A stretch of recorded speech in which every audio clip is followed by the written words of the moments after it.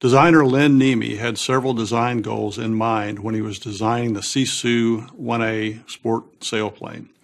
He wanted the highest performance with the least amount of drag, and he did a couple of things to the wing to ensure this. First of all, he selected an NACA laminar flow airfoil for the least amount of drag, and he also designed forward sweep into the wings.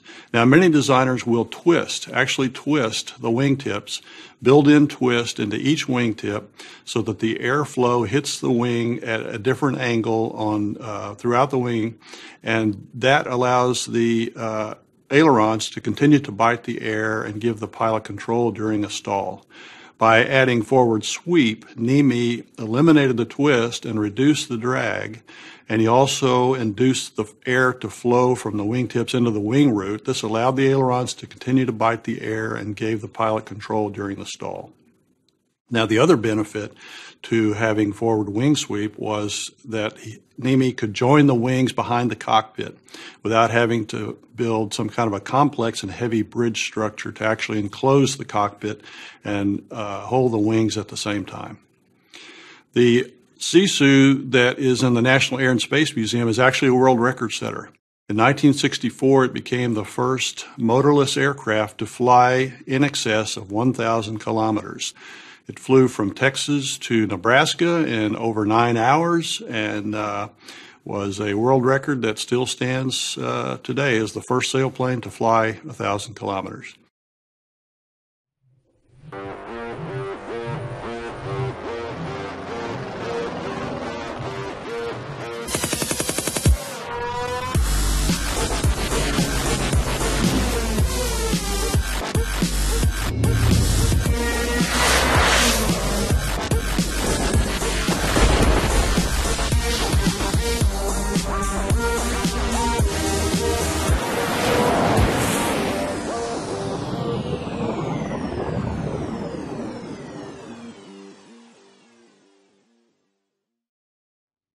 Lift and drag are always connected, and perhaps never more so than when a plane enters stall.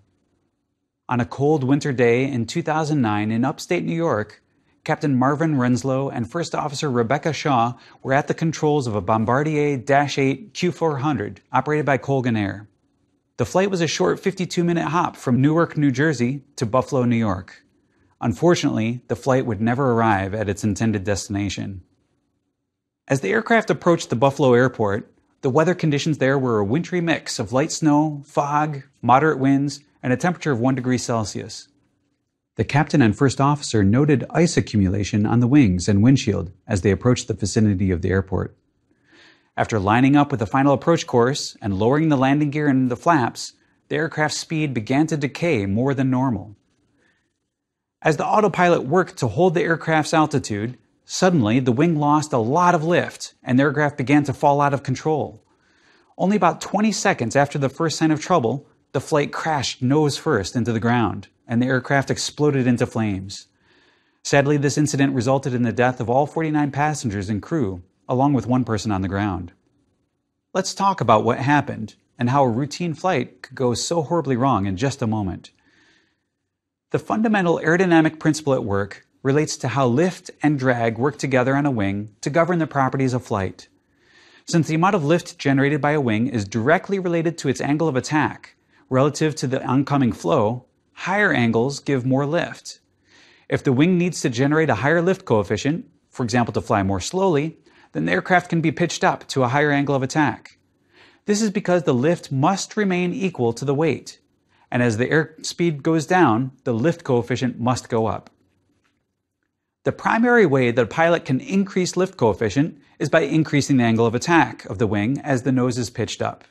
This increases the amount of flow turning and increases the downward deflection of the wake downstream of the wing. And from Newton's third law, the lift increases.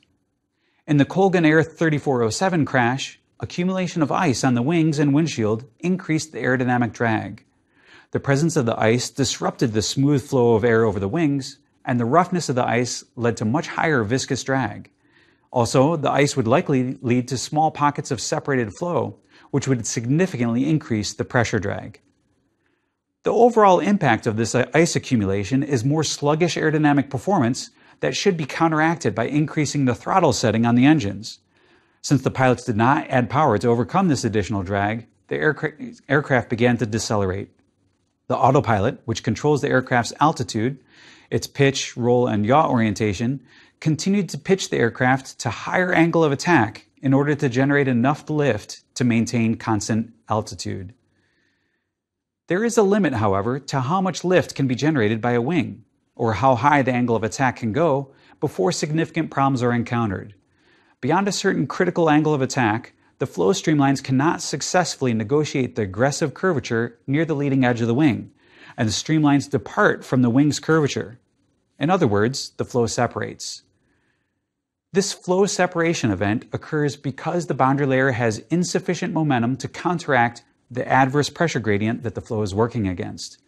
The stronger the curvature of the flow streamlines, the more intense the changes in pressure will be, and the harder it will be for the flow momentum to overcome the increase in pressure required to recover back up to high pressure at the trailing edge. And the most significant consequences of flow separation over a wing is a dramatic loss of lift, which is called stall. The onset of this flow separation can happen very quickly as the wing is pitched to higher angles. It's a very grave situation in an aircraft, since the aircraft will begin to fall when lift is lost during a stall. Each aircraft has specific stall characteristics. There is a physical angle of attack and corresponding minimum speed at which it can fly. Any lower flight speed will result in a stall. This is precisely what happened in the case of the Colgan air crash. The insidious thing about ice accumulation on the wings is that it changes the stall characteristics of the airplane, often in unpredictable ways that the pilot may not recognize. When ice accumulates on the wing, it changes the shape of the wing, adding increased roughness and curvature, making it much more prone to flow separation. Thus, the flight speed at which an aircraft will stall can dramatically increase in icing conditions. Let's look at ice on the leading edge of a wing. There is a resulting flow field around it. Clearly, the airflow is disturbed significantly and the wing is no longer aerodynamically clean. The problem, though, is that the accumulation of ice is extremely difficult to predict. The exact shapes that result from various conditions are a result of the complex interaction between three-dimensional aerodynamics, heat transfer, and the size, temperature, phase, and density of water droplets that interact with the wing. This is actually an active area of research to understand and reliably predict how ice accumulates and inform strategies for mitigating the problem. For the Colgan air crash, the Dash 8 aircraft would normally be flown at an approach speed of 145 knots with no flaps in order to be well away from the stall speed of 118 knots for a clean wing. However, in icing conditions, the limiting stall angle of attack decreases and the stall speed goes up by an unknown amount due to the uncertainty of ice accretion. Thus, safe operating procedures in icing conditions require that the approach speed be set 25 knots higher than normal at 170 knots in order to add a margin of safety. So if a pilot encounters unexpected stall condition, what can be done? Is all hope lost? Thankfully, it is a recoverable situation as long as there is sufficient altitude and the pilot responds quickly and accurately. In order to recover from a stall, the pilot must actually point the nose down in order to decrease the angle of attack and reestablish flow over the wing that follows the curvature of the airfoil. Wait a minute, this seems counterintuitive. The pilots must actually push the nose down while descending in order to recover from a stall. This procedure is the exact opposite of our gut instinct, which would lead us to pull up to somehow arrest the descent. The problem with pulling up in an attempt to arrest a descent is that it actually makes the stall worse. Pulling up to increase lift only works when you have smooth attached airflow over the wings. But pulling up in a stall only exacerbates the stall, leading to even greater loss of lift. Take a look at this plot of the lift coefficient as a function of angle of attack. The stall is indicated by the inflection point in the curve. Before stall, the pilot can easily increase angle of attack in order to increase the lift. However, the limit to this trend is stall, and beyond stall, the exact opposite trend occurs. Further increases in the angle of attack result in lower lift. Sadly, this is exactly the mistake that the captain of the Colgan air flight made. He pulled back on the control yoke, pitching the aircraft up as high as 19 degrees angle of attack, which is well beyond what any commercial airliner can handle. This high angle of attack made his stall condition even worse, leading to asymmetric lift on the wings, causing the aircraft to lose directional control and spin into the ground. The proper procedure for the pilots would be to push the nose down and throttle the engines to maximum speed. This condition would be held momentarily until a lower angle of attack and higher flight speed is established, which allows the wings to recover their benign lift-producing characteristics. Only after lift has been restored can the pilot pull out of the descent and recover to the original flight altitude. Now, you may be wondering about what can be done to prevent such a horrific situation as the Colgan air crash. Wintry weather is a routine occurrence in many places throughout the world. Why don't we see more airplane crashes due to icing conditions? Well, there are a number of aircraft design aspects and operational procedures that counteract the icing problem. Aircraft that routinely fly in icing conditions must be certified with systems that can effectively remove ice from the wings. There are several strategies for doing this. Many larger jet aircraft use warm air that is bled off the compressors of the jet engines to circulate through ducting right behind the leading edge of the wing. The hot air heats the leading edge, melting any ice that is accumulated and preventing further ice accumulation in most situations. Another strategy is what is called a weeping wing, where a large number of small holes are manufactured in the leading edge of the wing and an antifreeze fluid is pumped through the holes and used to melt the ice. A third strategy is to use inflatable rubber boots on the leading edge of the wing. These rubber sleeves have air pumped into them and they inflate just like a balloon would. The expansion of the boots causes the ice to mechanically break up and shed off the surface. Each of these concepts must be tested extensively for robustness and certified for aircraft to be able to fly into known icing conditions, what we call FICI certification. These de-icing and anti-ice systems are effective at removing ice in flight when there is air flowing over the wings to carry the ice away. But what must be done when an aircraft is covered in snow and ice before it pushes back from the gate? This leads to the required de-icing that routinely occurs at airports in wintry conditions. If there is any visible ice or snow accumulation on the aircraft, it must be de-iced before taxiing for takeoff. Aircraft taxi over to the de-icing pad, where trucks surround the aircraft and spray a de-icing formulation over the wings, engines, and fuselage. This fluid serves to remove any ice on the aircraft and also has an anti-ice component that helps prevent further ice accumulation while the aircraft is on the ground under wintry precipitation. Let's now return our attention to the aerodynamics of lift and drag and how they interact on a wing. The previous discussion for controlling lift by changing the angle of attack is true for a given airfoil and wing geometry. Essentially, this is a pilot's perspective on how lift can be controlled. But let's take a step back and consider what an aircraft designer might be able to do to control the lift produced by an airfoil or wing. Given that the lift is directly related to the turning of the flow streamlines, we might be able to achieve greater flow turning for an airfoil at a given angle by changing the curvature of the airfoil. The amount of curvature is referred to as the airfoil camber. A highly cambered airfoil with convex curvature, of course, will generate significant lift even at zero angle of attack. In contrast, a completely symmetric airfoil with exactly the same curvature above and below the midline then will produce no lift when it is at zero angle of attack, since there is no net downward deflection of the flow behind the airfoil. However, if a symmetric airfoil is oriented at an angle with respect to the flow, then it will produce lift. Since positive and negative angles of attack present the same situation to the oncoming airflow, a symmetric airfoil can just as easily fly in inverted flight. For this reason, symmetric airfoils are very useful on aerobatic aircraft, which spend a significant amount of time in inverted flight. The airfoil has the same aerodynamic characteristics whether the plane is right side up or upside down.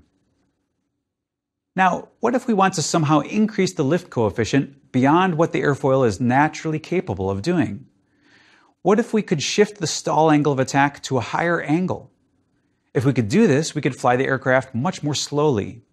And if we can fly the aircraft more slowly, we can dramatically decrease the runway length required to bring the aircraft to a stop. Just look at this example of a bush pilot in Alaska who is in very slow flight and somehow managing to land the aircraft within an incredibly short distance.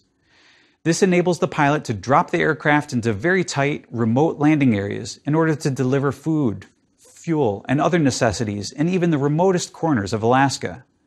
For this reason, the aircraft is like the pickup truck for Alaskans. It connects remote villages to civilization in ways that are otherwise impossible. The aerodynamic trick that this pilot employs is to actually change the shape of the airfoil in flight.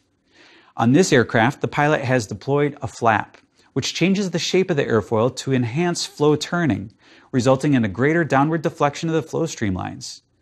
Other devices, known as slats, can be extended from the leading edge of the airfoil to achieve the same purpose. And this is not such an esoteric approach. Commercial airliners also use slats and flaps to actively change the shape of the wing on final approach to landing. By changing the shape of the wing, the aircraft is allowing the pilots to fly the airplane with a higher lift coefficient and enabling a lower flight speed while still maintaining lift equal to weight.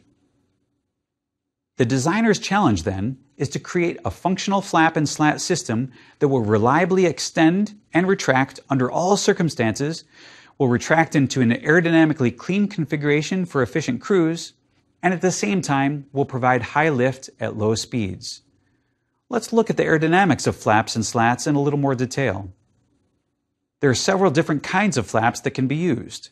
One of the simplest methods is to install a hinge in a segment of the wing, somewhere near the trailing edge, to allow the pilot to drop the last portion of the wing down at an angle. This flap design is most commonly found on small general aviation aircraft due to its relative simplicity and low cost. The aerodynamic function of the flap is to simply increase the camber of the wing, but in a way that can be changed in flight.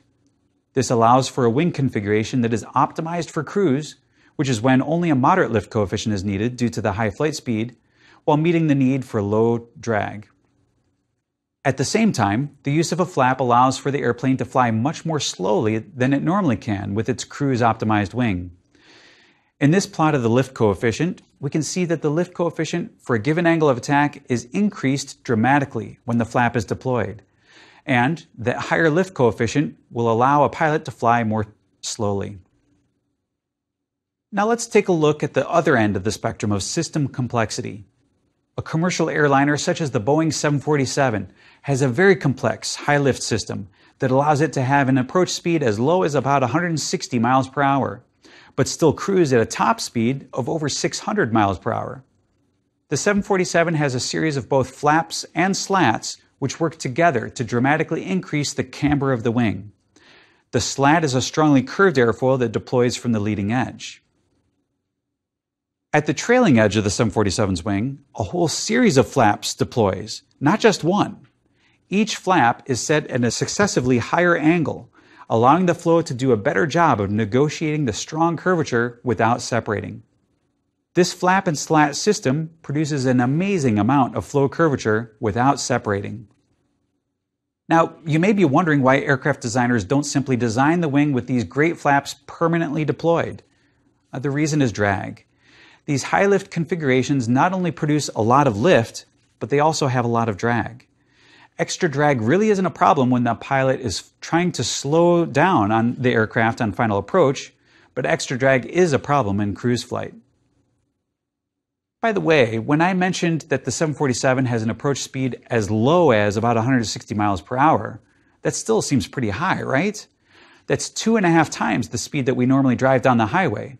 Yet the pilot is able to successfully steer the aircraft to maintain the center line of the runway and bring the aircraft to a stop within about a mile. Up until now, we've mostly been thinking of the wing's aerodynamics in a two-dimensional sense. But a quick look at the wing profile reveals that the wing is anything but 2D. Across the span of the wing, there is a substantial variation in the distance from the leading to trailing edge, which is termed the wing chord. There are several reasons for this taper of the wing, and one of which relates to the three-dimensional stall characteristics of this wing. And here is the key point when it comes to the three-dimensional nature of wing stall. It is really important for the wing to stall at the root rather than at the tip. Why? Because the aircraft has control surfaces called ailerons that are located near the wing tips. and it is critical to maintain attached flow over the ailerons in order to maintain roll control. If the flow were to separate at the wingtips first, the ailerons would lose effectiveness in the slow, unsteady separated flow, making it much more difficult for the pilot to maintain control of the aircraft during a stall event. Unfortunately, some of the natural aerodynamic characteristics of swept-back wings that we see on most commercial airliners will naturally lead to stall at the wing tip first. But aircraft designers have a few tricks up their sleeves to make sure that stall happens inboard first. One strategy is to twist the wing across the span, such that the inboard portion is permanently set at a higher angle of attack than the wingtip, which will lead to root stall first. Now, in an airplane, it's really important to have the wing stall at the root rather than at the wingtip. The way aircraft designers do that is with the stall strip. It's a triangular piece of metal right here on the leading edge of the aircraft that creates a disturbance which forces stall to happen here first at the wing root. Once stall occurs at the inboard portion of the wing, it's also very important to constrain the stall to that portion of the wing and not let it propagate outboard. Designers can do this by installing a wing fence, such as what we see on the MiG-15. This aircraft has highly swept wings, making it susceptible to poor stall characteristics. So this very large fence will keep the flow separation constrained to only the inboard portion of the wing. It's a remarkable addition to the MiG-15, since it's such a large device relative to the wing and adds significant weight and drag. The severity of 3D stall must have been a vexing problem that forced the designers to include such a large fence, but it is a good example of how critical it is to address the wing stall problem. Let's take a closer look at what actually happens during a stall event. Now, stall may sound like something very dangerous to be avoided at all costs, but it's actually a routine maneuver that is flown often during pilot training. Moreover, smart pilots will often intentionally practice stalling an aircraft just to make sure that the correct recovery procedure is ingrained into our muscle memory. The key factor that will make our stalls safe is altitude. A stall performed at a good altitude of several thousand feet above the ground gives us plenty of time to recover. A typical stall recovery can be easily done within just a couple hundred feet. Most stalls only become dangerous if they happen unexpectedly when the aircraft is close to the ground. Our plane in this demonstration is a Cirrus SR-20, a small general aviation aircraft. A common way to illustrate the aerodynamic effects of the stall event is to tape pieces of string all over the top of the wing. We call these tufts. When the flow is attached, we expect that the tufts will lie flat on the wing and be aligned with the airflow. However, when the aircraft slows down and encounters stall, the tufts stand up and move about quickly due to the unsteady, chaotic flow of air during a stall. Once in flight, I initiate a stall by slowing the aircraft down gradually while maintaining level flight. In order to begin the stall, I pull the power back to idle. At the same time, I also gradually increase the pitch attitude, or angle of attack, in an effort to maintain level flight. As the speed goes down and the nose goes up, we'll eventually reach a critical angle of attack where the stall occurs. As I decelerate and pitch the nose up, a loud, obnoxious noise sounds in the cockpit. This is the stall warning horn, which is required on aircraft. Its sole purpose is to warn the pilot of an impending stall so that corrective action can be taken before a full stall develops. In this case, I'm ignoring the stall warning horn. Now, as I enter the stall, the tufts show how the airflow is changing. The initial evidence of unsteadiness in tufts appears for a time before the stall rapidly overtakes the full chord of the wing. Also, the stall occurs first on the inboard portion of the wing and stays limited to that region of the wing due to the presence of the stall strip on the leading edge of the wing. And how we recover from a stall relies on that counterintuitive procedure. Even though our gut instinct tells us that we should pull back on the control stick, I must push the nose down a bit and add full power until I recover to normal flying conditions. Tufts on the outward portion of the wing show that the flow is still attached there. Now, each aircraft has its own stall characteristics, some more benign than others.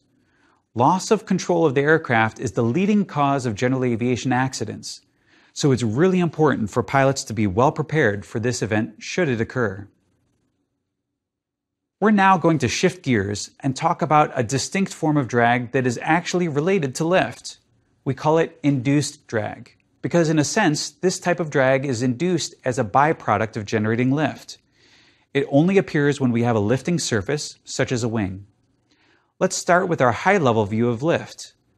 All lift must be a result of a net imbalance in air pressure acting on the wing. There is always lower pressure on top and higher pressure on the bottom of the wing. If we view the aircraft from behind, we can see that this pressure difference must extend out to the wingtips.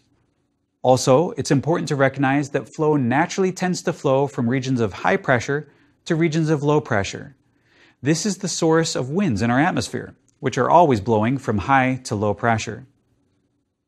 In the case of the wingtip, the air will naturally tend to flow around the wingtip from the bottom to the top. This leads to a rotational motion of the air, which rolls up into a vortex that is a lot like a tornado emanating from each wingtip region. These tornadoes of air, or tip vortices as we call them, have significant kinetic energy. And since that kinetic energy is rotational and oriented in the transverse direction, not aligned with the direction of flight, it does not help the aircraft move forward. Thus, it represents a loss of energy. The thrust from the engines must supply the energy that is lost to the tip vortices. So this energy loss is drag, and we call it induced drag since it's a direct result of lift. The magnitude of the induced drag depends both on how much lift is being produced and how the lift is being produced.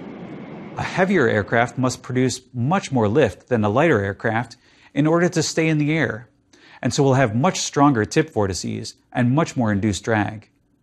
Furthermore, for a given aircraft with a given weight, an aircraft moving in slow flight will have stronger tip vortices.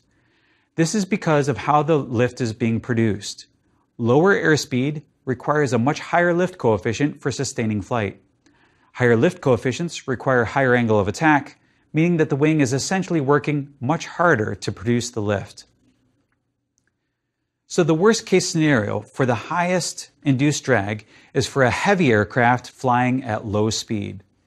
Surprisingly, this leads to significant drag at low flight speeds, where drag actually goes up as the aircraft flies more slowly.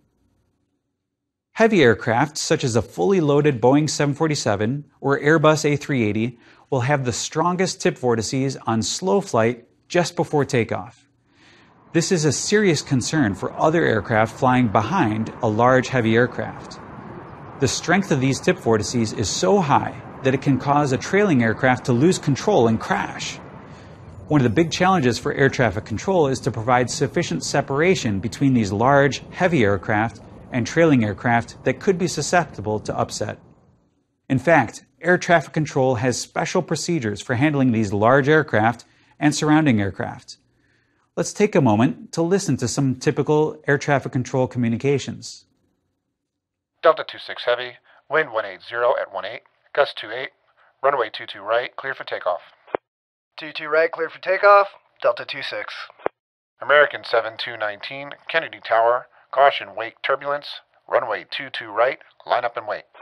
Line up and wait on 22 right, American 7219. Okay, you probably noticed the air traffic controller using a heavy designator when referring to the call sign of a large heavy aircraft. And the controller will also explicitly state, caution, wake turbulence. These practices are mainly to alert other aircraft in the area that strong tip vortices are present and must be avoided. In fact, the tip vortex issue is the single biggest factor that constrains throughput at airports.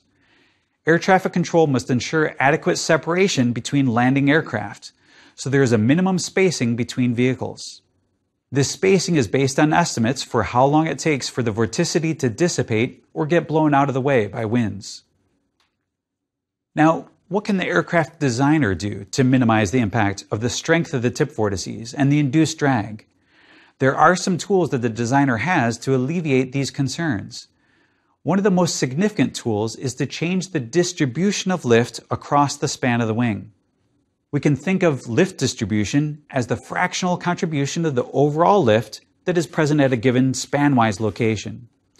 The ideal lift distribution is elliptical shaped, with the lift tapering off to zero at the wingtips. This is why the Supermarine Spitfire, a World War II fighter aircraft, was built with an elliptical-shaped wing. With this elliptical lift distribution, the induced drag was minimized. Also, long, slender wings will have much lower induced drag than short, stubby wings for a given wing area. We describe the amount of slenderness of the wing by defining an aspect ratio, which is the square of the wingspan divided by the wing area. For a rectangular wing, this would simply be span divided by chord. High aspect ratio will result in lower induced drag. This is primarily because the distribution of lift across a long, slender wing will result in less of a pressure gradient at the wingtip and weaker tip vortices. A good example of a high aspect ratio wing is the one found on the U-2, a famous spy plane. This is the aircraft flown by Gary Powers during the height of the Cold War to do aerial reconnaissance missions over the Soviet Union before his aircraft was shot down by a surface-to-air missile. One of the key design requirements of the U-2 is long endurance, which is driven by the amount of induced drag that an aircraft has. In order to eke out the best possible aerodynamic performance for this aircraft, the induced drag had to be minimized. So, the U-2 was designed to have a very high aspect ratio wing. The U-2 design is so successful for its mission that it has been operated by the Air Force for over 50 years. Now, the reason that most airplanes don't have much longer wingspans is that they are constrained in some way, sometimes for non-aerodynamic reasons. For example, commercial airliners have to pack in very tightly in the constrained gate environment at airports. With an established spacing between gates, it would be very disruptive for an aircraft manufacturer to introduce a new aircraft design with much longer wingspan. Also, extremely large wingspans pose challenges for the aircraft structural designers. The weight will have to increase to have a structure strong enough to support the large wing, and heavy structure would offset the aerodynamic benefits of that large span. Let's conclude with one last design tool for reducing induced drag: the winglet. These are the vertical fins that are seen on many modern commercial airliners. The selection and tailoring of winglets is actually a nuanced area of aircraft design because the aerodynamic situation is highly three-dimensional and the winglet adds to the overall weight of the aircraft. In general, the impact of the winglet is the same as that of increasing the wingspan or aspect ratio. The winglet alters the distribution of lift across the wing, but without having to increase the wingspan. This ability to increase lift without increasing wingspan, along with the aesthetic appeal, is why winglets and other wingtip devices have become so popular. So we've seen that the effects of lift and drag are interconnected. Aerodynamic stall poses a limit to how much lift can be produced and to how slowly an aircraft can fly. In the stall event, the lift drops off and the drag goes way up. And the distribution of lift across the span has a large impact on the development of induced drag, which is related to the wingtip vortices. Now, our understanding of lift and drag has only come about through decades of study using analytical tools, wind tunnels, and computer simulations, which we'll turn to next.